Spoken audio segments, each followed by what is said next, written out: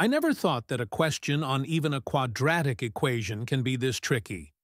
We have a quadratic equation x squared plus the square root of 6 times x plus 3 equals 0, whose roots are a and b. We are asked to find the value of a raised to 37 plus b raised to power 37, plus a raised to 26 plus b raised to 26, divided by a raised to 29 plus b raised to power 29, plus a raised to the 18th power plus b raised to the 18th power. So, can you solve it? In the first level, which is level 1 thinking order, we will use 20% of our brain, where as soon as we see a quadratic equation, the very first thing that comes to our mind is finding the values of the roots. I will not bore you by solving this quadratic equation. The roots of this equation will be a equals this and b equals this. Then we will think, now let us substitute the values of a and b into the given expression, calculate each power, and then finally add or divide as asked. But soon enough, we will realize that we are in trouble because calculating such high powers directly is not going to be simple. And if you think otherwise, then I wish you good luck with expanding all of that. So we will now start thinking a bit, and by using 60% of our brain, we will enter level 2 thinking order. Here we will try to find a pattern. This is where we use a method based on recurrence relations. We define a new term, say s with subscript n, which stands for a raised to n plus b raised to n. Our goal now is to find a pattern or a formula that relates s with subscript n to terms like s with subscript n plus 1 and s with subscript n plus 2. This method will help us build up to s with subscript 37 and so on without expanding powers every time. We know that a and b satisfy the quadratic equation, so their squares can be written in terms of themselves. That is, a squared equals minus root 6 times a minus 3, and b squared equals minus root 6 times b minus 3. Now, if Sn is a raised to n plus b raised to n, then Sn plus 1 becomes a raised to n plus 1 plus b raised to n plus 1. Similarly, Sn plus 2 becomes a raised to n plus 2 plus b raised to n plus 2. So, Sn plus 2 becomes a squared multiplied by a raised to n plus b squared multiplied by b raised to n. But since we already know how to express a squared and b squared, we substitute them using the earlier identity. So it becomes minus root 6 times a minus 3 multiplied by a raised to n plus minus root 6 times b minus 3 multiplied by b raised to n. Now distribute the multiplication and group-like terms. This gives minus root 6 multiplied by a raised to n plus 1 plus b raised to n plus 1 minus 3 multiplied by a raised to n plus b raised to n. That means Sn plus 2 becomes minus root 6 times. Sn plus 1 minus 3 times Sn. This way we have a clean recurrence relation. Without wasting further time, we can see that S0 equals a to the 0 plus b to the 0, or 1 plus 1 or 2. Then S of 1 equals a plus b, which is minus root 6. This is because sum of roots of the equation of form x squared plus px plus q equals 0 is negative p. So, for this equation, p is root 6, and hence the sum of the roots a plus b equals minus root 6. Now, let's compute S2 using this recurrence. Substitute S0 and S1 to get this, and we get S2 as 0. Then we can similarly compute S3 using S1 and S2 to get S3 equals 3 root 6. The value of our ratio will be S, 37, plus S, 26, divided by S, 29, plus s, 18. Again, we are in trouble, as I will not be calculating s, 37, manually like this, because that's clearly not practical, and it will be super tedious. Now what? Should we abandon this question because we are stuck here? Or is there still a smarter way to tackle this using any other method? This is where we jump to level third-order thinking, where we will be using 100% of our brain. Remember, we calculated the values of A and B, and then we tried expanding the powers, but that quickly became overwhelming. You know what? We will still be expanding it, but there's a more efficient method we can use, which is using famous Euler's formula, which is e raised to I theta equals cos theta plus I sine theta.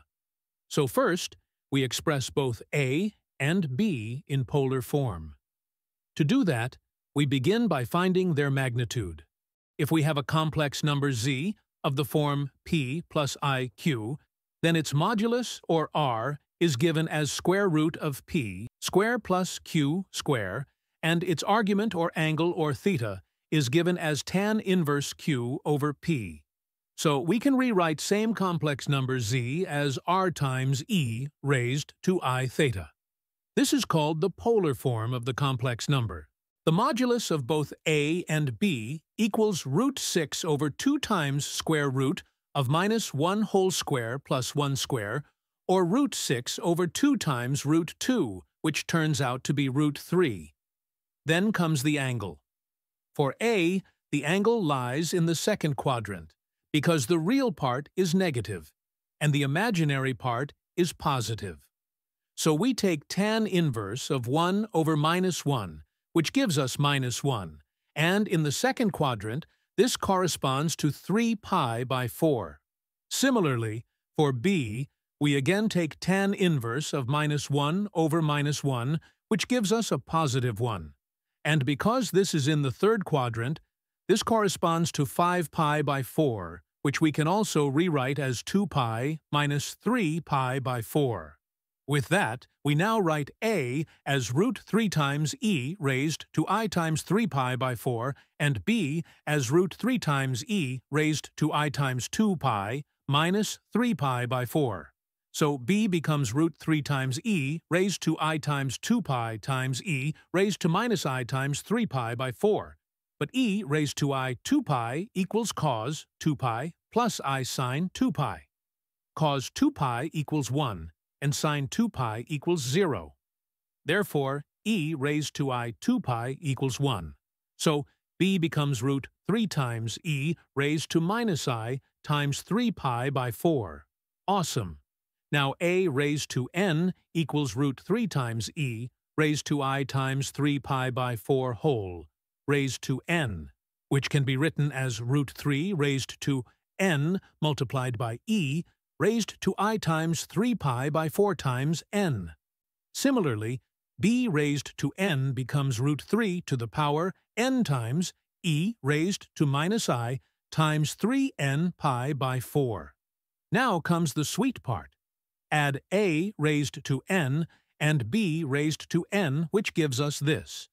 Take root 3 raised to n as common, and we get root 3 raised to n times this plus this. But hey, using Euler's formula, e raised to I theta plus e raised to minus I theta equals cos theta plus I sine theta plus cos of minus theta plus I times sine of minus theta. But cos of minus theta equals cos theta, and sine of minus theta equals minus sine of theta. Wow, sine theta gets cancelled out, and we are left with 2 times cos theta.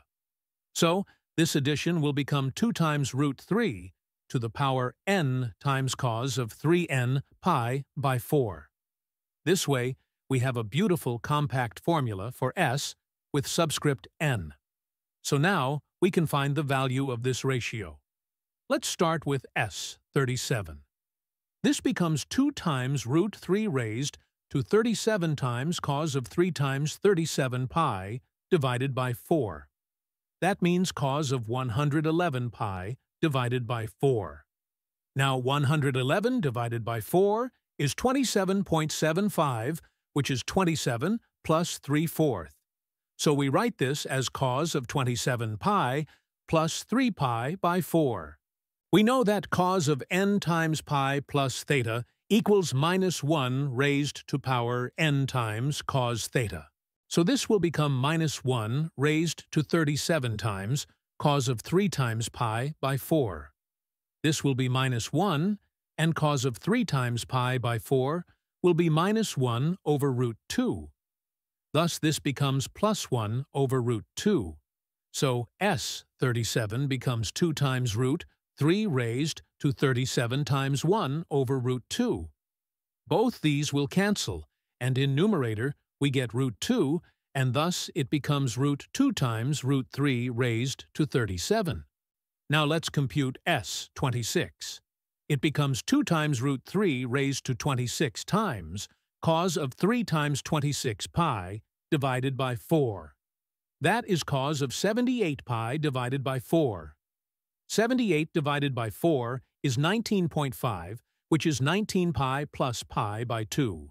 Again, using this, we get this as -1 raised to 19 times cos of pi by 2. This becomes super easy, because cos of pi by 2 equals 0. So s 26 becomes 0.